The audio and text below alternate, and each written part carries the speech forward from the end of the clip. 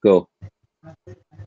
Okay, hi givers. This is Dennis from Give Asia Kindness. I here with me Mr. Ponniya. Mr. Ponniya is actually a 45-year-old Indian who came from India and working in Singapore and contributing to infrastructure for almost 20 years. He has a family back in India, including two children, 12 years old and 10 years old. Unfortunately, on 20th of December, while working at the construction site, Ponniya was feeling unwell, and on his way to a clinic, he went into a stroke.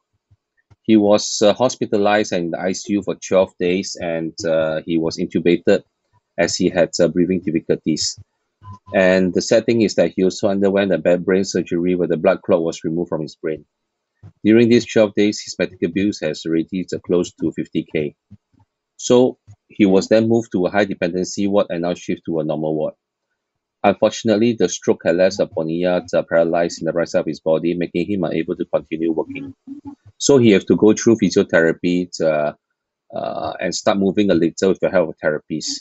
He's also unable to speak and also starting to be able to eat only soft food. His bills is very, very expensive right now.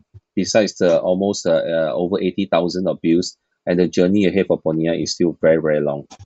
So due to his paralysis, he's no longer able to continue to work, and his employer hope that recover some of his mobility before he be repatriated back to India, so his family will not be too burdened.